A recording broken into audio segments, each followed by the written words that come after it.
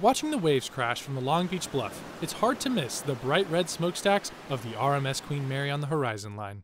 The ship, a relic from an era of opulence, is reopening for the first time in 3 years. She has survived a depression, a world war, the jet age, and at the end of her seagoing career, the shipbreaker's hammer.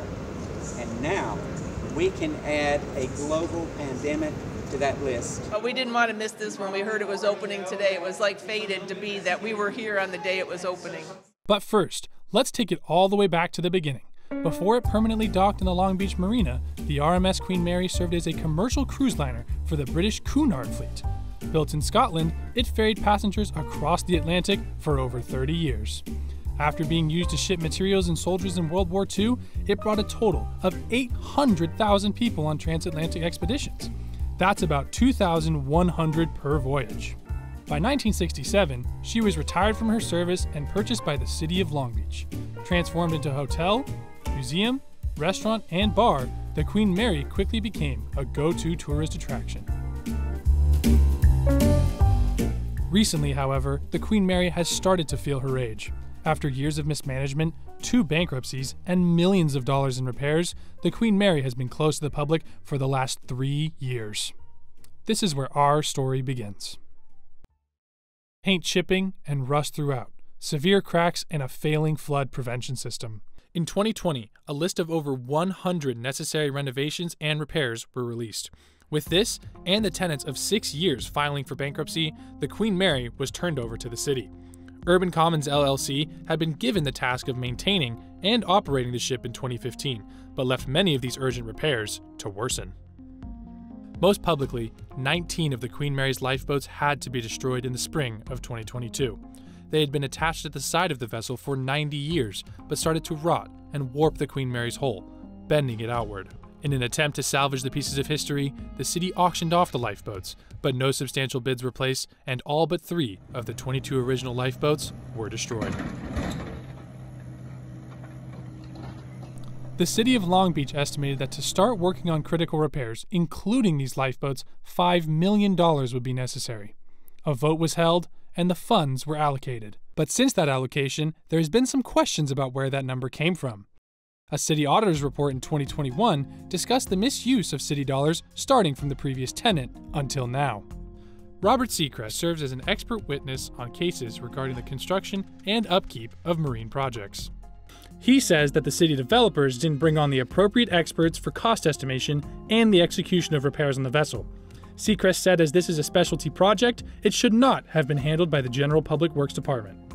The government in Seattle created an entire agency to build the Safeco field. That's an example of where a government was able to hire an entire team of experts to build a state-of-the-art facility. Furthermore, a conflicting report conducted by the Long Beach Harbor Commission was published in April of 2022. With backing from maritime engineering and environmental service companies, their research found that $236 million would be needed to maintain the ship for the next 5 years. They projected that the Queen Mary would only produce $38 million in the same amount of time. There was a mayor of Long Beach at one point that described it as a tombstone in a graveyard that nobody goes to visit. John McLaurin, president of the Pacific Merchant Shipping Association, frequently addresses Long Beach City Council on this topic. His organization believes that spending city dollars on the ship doesn't have the port's best interest in mind. It's a very complex issue. It costs an awful lot of money. People are afraid to either fully fund it, which in the case of the Queen Mary is in the hundreds upon hundreds upon hundreds of millions of dollars, or they're afraid to say, okay, we've seen the run, we've had a good run, it hasn't worked, it's time to move on. Despite criticisms like these, in December of 2022, the city of Long Beach and its new tenants, Evolution Hospitality, announced the reopening of the ship for this spring. Today is the big day. The Queen Mary finally reopens to the public after 3 years of closure and repairs. Today, Saturday, April 1st, is the soft reopening with tours sold out for families, friends, and tourists alike who are ready and excited to step right back on board. After speeches from the Commodore, We are keenly looking forward to ushering this great vessel back to a vibrant, successful life in this year of 2023 and beyond. The inaugural tour group counted down to hearing the RMS Queen Mary's foghorn blare for the first time in 3 years. 3, 2, 1.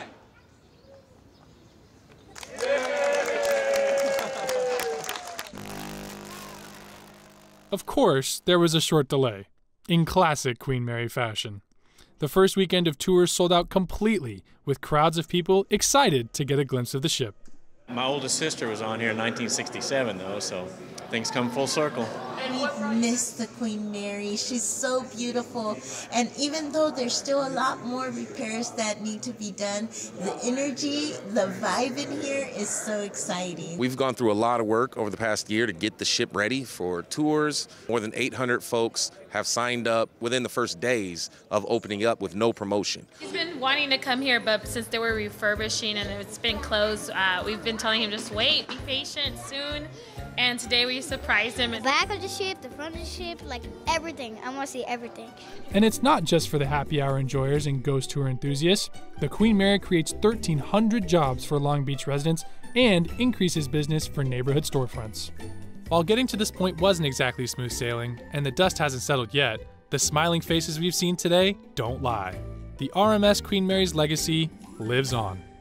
I'm Dan Batson, reporting from Long Beach, California.